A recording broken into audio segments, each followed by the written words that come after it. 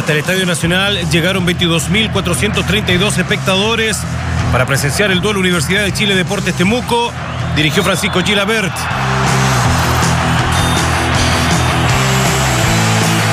Ahí está Ángel Guillermo Hoyos, también el técnico Luis Landeros.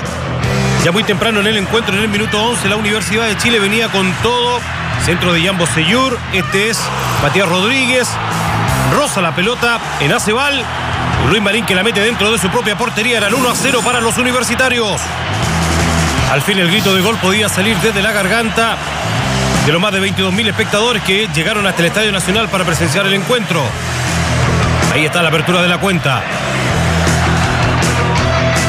Ahí vemos cómo las desvía Acebal. Marín la termina metiendo dentro de su propia portería.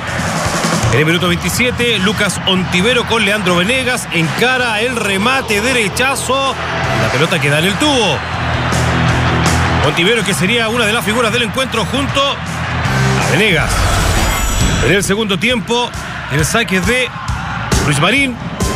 Francisco Piña comienza a ganar metros en territorio de Universidad de Chile.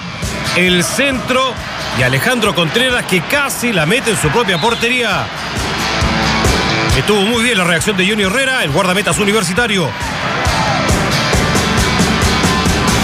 Ya en el minuto 73, le inicia Gustavo Lorenzetti para Leandro Venegas. Encara el zurdazo y la pelota se estrella con la parte posterior de la portería. Haría un muy buen partido Venegas en este encuentro y mantendría durante todo el duelo en aguas a la defensa del equipo del Pige. En el minuto 84, Gastón Fernández habilita a Sebastián Uvilla, se acomoda, saca el derechazo y la pelota no tiene la comba suficiente y termina fuera del terreno de juego. Iba por más la Universidad de Chile y el público en las gradas pedía lo mismo.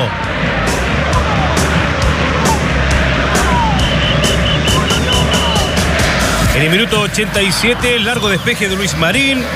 Vilches en el pivoteo. Navarrete habilita a Huentelaf, se saca Herrera y el remate se va fuera de la cancha. Quería empatar los Deportes Temuco, pero esta oportunidad la pelota termina fuera. Final del partido, lo gana 1-0 Universidad de Chile Deportes Temuco. Primer triunfo de Ángel Guillermo Hoyos en el banco azul.